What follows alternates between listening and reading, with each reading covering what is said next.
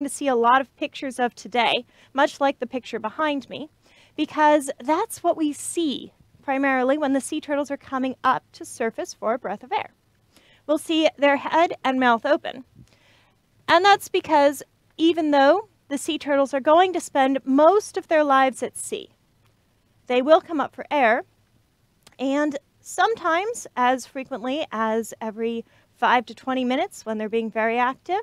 Other times, they could rest underwater for up to 5 hours. They can conserve their oxygen and lower their heart rate to as low as 1 beat per minute. They're able to come up for air. They'll take a deep breath at the surface and sink back down. You'll notice that in this replica of a green sea turtle skull that I have, we don't have those plates, those facial scutes, but we do have the same kind of structure. We have the nose, we have eye sockets, their eyes are very large for their size, and we have the mouth itself. And the mouth is used to take a large gulp of air, but it's also used, of course, for feeding. And the green sea turtle has one interesting part about it, and that is you will notice that in all of my pictures, in all of these models, it's not very green. The green sea turtle is not named for the color of its shell or the color of its skin. The green sea turtle is named for the color of its insides. You see, these green sea turtles are primarily vegetarians. They're going to feed on seagrass. Well, seagrass that grows beneath the surface, usually in sandy harbors and bays. This seagrass is one of the favorite foods of the green sea turtle. They can use their mouth to kind of slice through that grass. You see how they've got this beak with fused teeth? And that allows them to really cut that seagrass or cut into their other favorite food, a jelly. So I brought a sample jelly here. It's not real. It's fake. My replica jelly is a favorite food of the green sea turtles. This is a replica of the moon jellies. If you've been to the aquarium, you've probably seen or maybe even touched the moon jellies. And this replica, this was made with a standard grocery bag. So it is something that sea turtles have been known to encounter. They've been known to mistake plastic grocery bags for a jelly or for a moon jelly. And that's because they look so similar. And it's so easy to make that mistake. Now, our green sea turtles are coming to us from fairly far away. So they are able to travel, usually underwater, and come up for air periodically as they travel across the Pacific in some cases. Or in our case, they're coming from a little bit further south. So let's take a look at our local sea turtles. Now, up until about 2008, scientists with the National Marine Fisheries Service, they knew that sea turtles were encountered here in Long Beach and Los Angeles areas, even all the way up the California coast. But those sea turtles were thought to be transients, just passing by, maybe in a warm current or passing by on their way from one point to another. They weren't known to live here.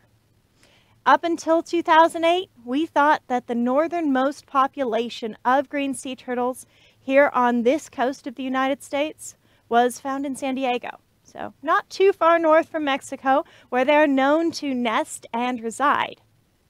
One of our volunteers, a citizen scientist or community scientist, he went out with his wife Pam, and they took a look at sea turtles locally here in Long Beach.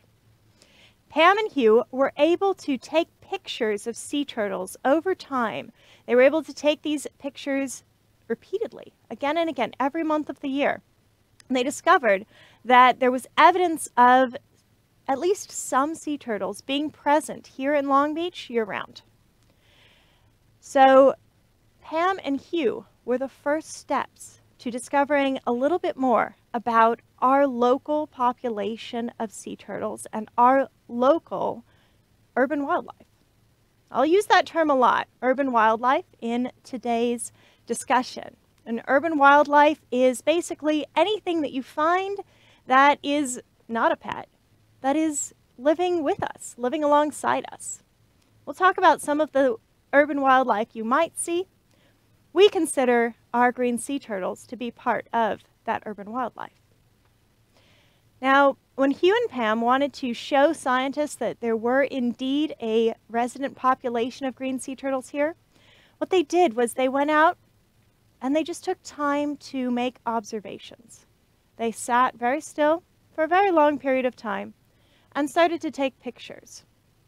And we'll take a look at some of those pictures and how we've applied them in just a little bit. But I want to show you where they were taking pictures. This is where we can find the green sea turtles. Have you spotted it yet? Right here, just next to me. There's a green sea turtle popping up its head. It doesn't quite look like the standard place that you would think of finding a green sea turtle. You might have been thinking of sea turtles as being in tropical areas where there are coral reefs and sandy beaches. They're certainly found there. Those have nice warm waters for them because those sea turtles, they've been around a very long time, 100 million years, and they are reptiles, so they do need warmth. They're cold-blooded creatures. They have a few things to their advantage, that thick, heavy shell, and a lot of fat, blubber, to keep them warm. These green sea turtles that we see here are found in slightly colder waters than you might picture, sometimes as cold as around 60 degrees. But there are a couple of things keeping the waters warmer. And with the Southern California Sea Turtle Monitoring Project, we are monitoring where these turtles are appearing and a little bit more about why they might be found here locally in this very urban setting. So Southern California Sea Turtle Monitoring is a project with community scientists, so people just like you, who are working with the Aquarium of the Pacific, the Los Cerritos Wetlands Authority, and NOAA Fisheries in order to track the local population of green sea turtles, to learn more about their habitat, learn more about their actions, and learn more about what we can do to help protect these animals. Because these are a protected species, and until recently, they were marked as endangered. The good news is their populations are starting to recover. They are still protected, they are still very threatened, but from the endangered status, they've moved up just a step to being protected. Let's take a look. Where we find our sea turtles is here in the San Gabriel River. The San Gabriel River runs right through many of your backyards if you're in Los Angeles.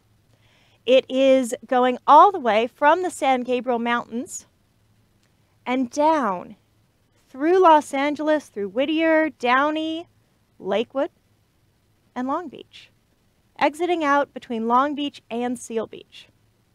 You might be thinking to yourself, well, gee, I've never really seen a river here or in my backyard. Let me show you what our San Gabriel River looks like. It doesn't quite look like your typical river.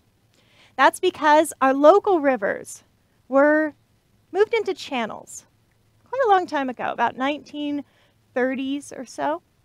And they were moved into channels because there was a big flood that swept through Los Angeles. It washed away much of Los Angeles and damaged many of the buildings that were in existence, washed houses away. And as a solution, we put in place these channels to help to protect Los Angeles and protect our homes, businesses, farms, surrounding cities. So you can see this channel running right behind me, and that channel is the San Gabriel River. If you go along the San Gabriel River, you are actually able to ride your bike all the way from the mountains to the ocean. And you might see some scenes like this. You might also see some urban wildlife. So I mentioned that we would talk about our urban wildlife. Here's some pictures of what you might picture if you were thinking of wildlife that you would see in your backyard or around your areas. Everything from opossums to squirrels, coyotes, birds, of course. Many birds are thriving in our backyards. And sometimes we might even see signs of raccoons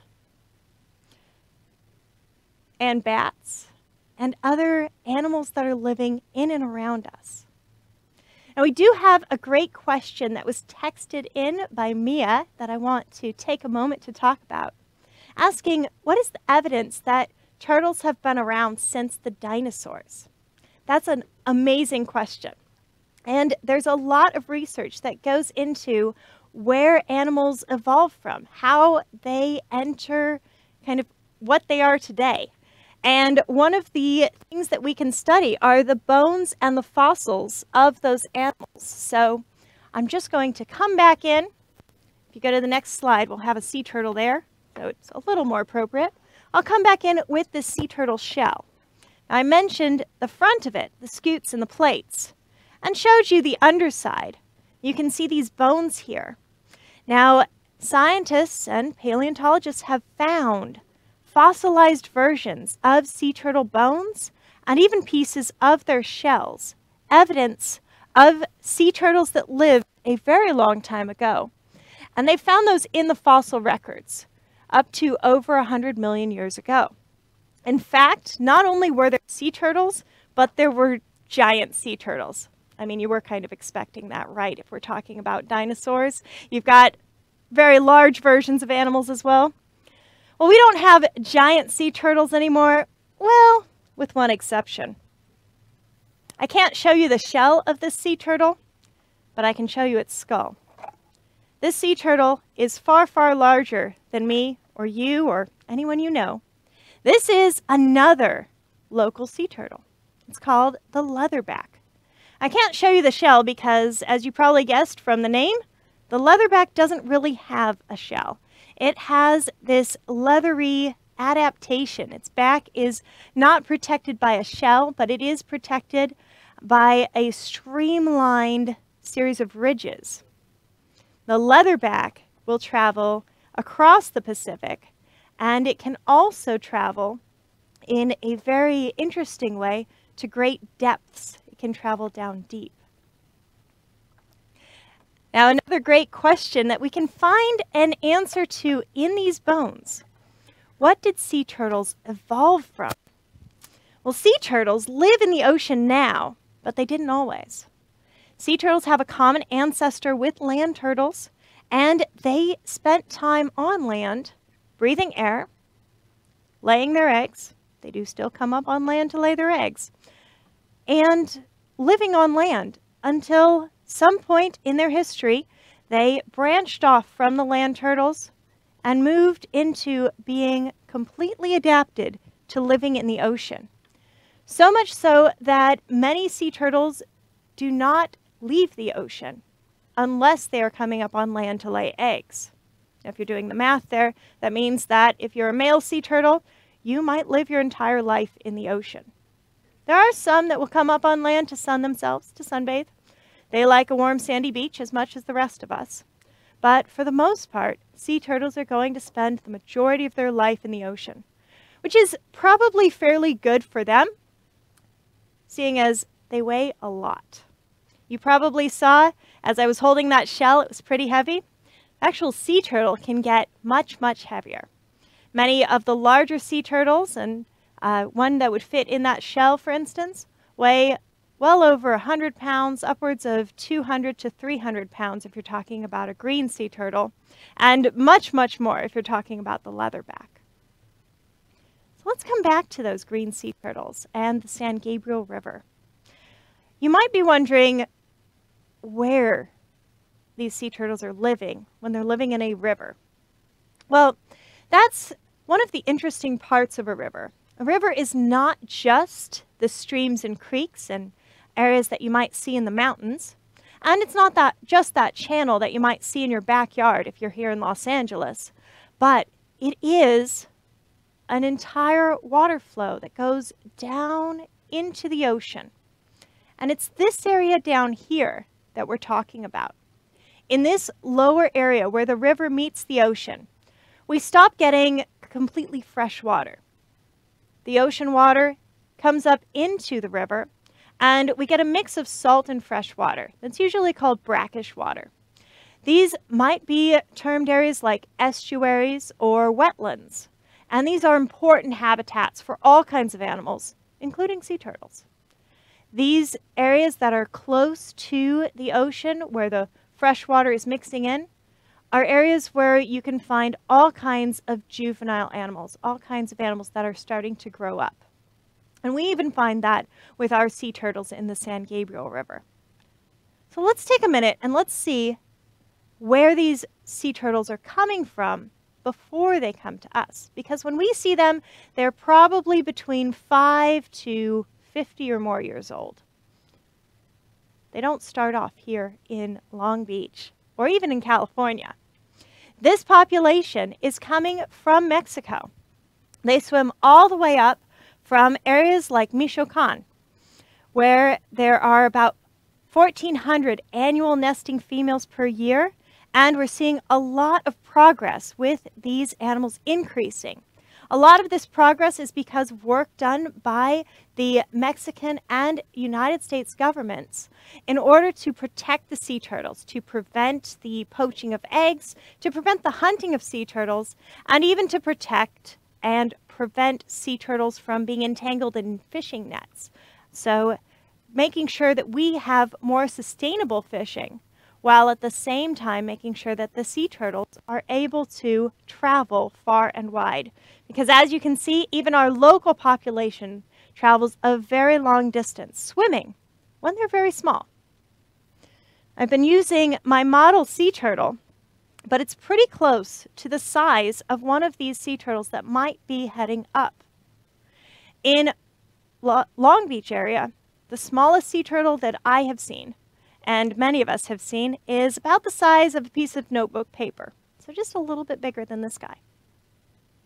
That means that from the time it hatched, when it was about this big, to the time it was about this big, to the time it grew to be about the size of a page of paper, that sea turtle traveled all the way up from Mexico to Long Beach. It swam. How do we know this? We know this because the scientists at the National Marine Fisheries Service, and part of NOAA, they have done some genetic testing on these sea turtles. They've taken small samples and they've compared their DNA to those nesting populations down in Mexico. So, these green sea turtles travel all the way up so that we can see them. Let's take a look at how easy it is to see them here in Long Beach. Ready? Are you ready to be a citizen scientist? Look closely. I made this easy. I didn't use a video.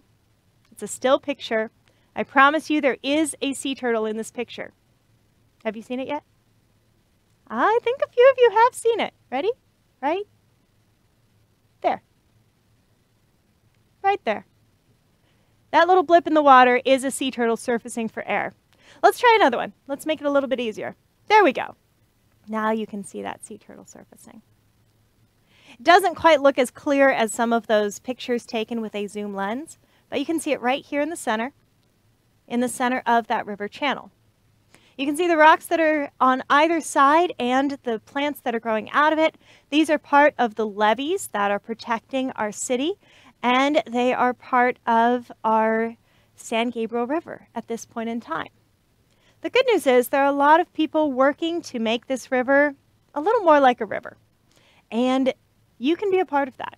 You can help to talk to people and engage about our rivers and about what they look like. I wanted to share with you what it looks like when we are looking for sea turtles. Here are 3 of our citizen scientists who are looking for sea turtles in the river. They do this for about 30 minutes. We do it once a month, and we are stationed across the river at various intervals. We are watching 2 key areas. We are watching areas where water is flowing in and out of the river, what we call an outflow, and we are also watching areas in between those outflows. We have 10 stations total, and they're divided up into areas where we are watching on those outflows and areas where we are not. Now, we gather data and sometimes even pictures, and then we analyze that data because it can tell us more about the sea turtles themselves. I want to point out that sometimes the data is 0. So all of these lines are the different stations, the different locations that we are looking at and looking for sea turtles. and they are the number of times we spot a turtle's head popping up. Every time you spot a turtle's head popping up does not mean that you've spotted a different turtle. So you might spot the same turtle coming up for air again and again and again. That might tell us that the turtle's working really hard. It's breathing hard. It needs to come up a lot. So that tells us there's a lot of activity going on. Sometimes you don't spot any turtles. If you look at the dark blue line at the bottom, Station 1, you can see between January and March, so February, there was a 0. 0 is an important data point as well. It tells us there wasn't much activity going on in that area at that time. But I want you to take a look at that gray line there. That gray line is very interesting because when we first started coming out to look for sea turtles, we thought that they would have the most activity near the outflows of the power plants. Like I said, there are areas where water is coming into the river. That water coming into the river from the power plants is warmer than the rest of the river. It seems like a great benefit for a sea turtle because it's going to need that warmer water as a reptile in order to maintain its level of activity. What we actually found through our observations was there was a different point where the sea turtles were most active. The sea turtles are most active at the outflow for the wetlands. There is a small wetlands that's undergoing restoration here by where we see our green sea turtles. This wetlands habitat has seagrass, and it also has many other things that are growing because the turtles that we see are juveniles, between 5 and 50 years old, and they're mostly eating things that are not seagrass. They're going to be omnivores, and they're going to eat things like invertebrates and fish, and they seem to have their most activity, which might mean the most food availability, right there by the wetlands. If we look at the next slide, I just want to show you, if you're wondering if this data is accurate, we actually tested that. We took a look at the data quality, how accurate our citizen scientists were. We discovered they were at least as accurate, if not more accurate, than trained scientists who were looking at videos of the same location. So it really does help to have individuals out there watching so we can gather up this very important data. And it also helps because it contributes to the conservation of sea turtles. Part of our conservation work is getting an idea of how many sea turtles there might be. When we first started, we thought maybe there were just a few transients. Now, with our observations from citizen scientists and some citizen scientists who are working on photo identification, we're able to show that there are many, many more sea turtles that are found locally. We use something called photo identification. And if you learned about our whale photo ID program earlier, you might know that we can take pictures of animals and match their markings, like matching a fingerprint. Let's see if you can match up 2 sea turtles. Oh, a little too far. There we go. So we have an assortment of sea turtles here. Some of these match and some of them don't. I want to show you this picture right here does match this picture over here. They were taken by 2 different photographers. They were taken a couple of years apart, and they show us that this same sea turtle has been here in the river. We can match based on the facial scutes, these plates that we see here, and these facial scutes will match for some sea turtles, but not so much for others if you look at this guy over here. So you can see the difference in that far corner there. Have you spotted the big patch that allows us to identify this one sea turtle across the 3 photos and show that it's different from the others? We're able to do that more easily on some turtles and less easily on others. We don't rely on manual matching. What we do is we use a program, we use a computer algorithm to do facial recognition on the sea turtles. It will match these different points and give us some suggestions that our volunteers will then confirm and match individuals to. This helps us get an idea of what kind of sea turtles and how many sea turtles we really have here in the river. But the most important part of the citizen and community science is the people.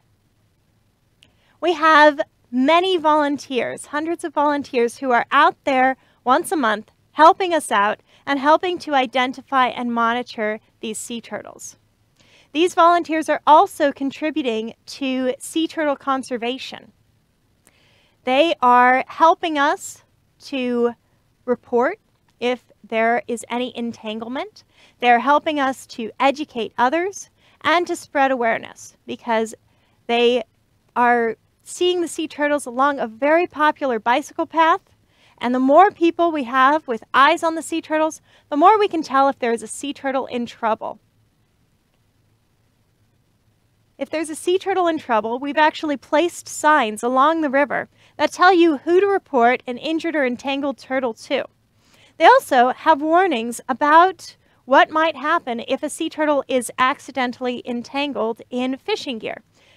So you can use these good practices if you're ever fishing in the ocean to watch out for green sea turtles or any type of sea turtles to make sure that they are safe and protected.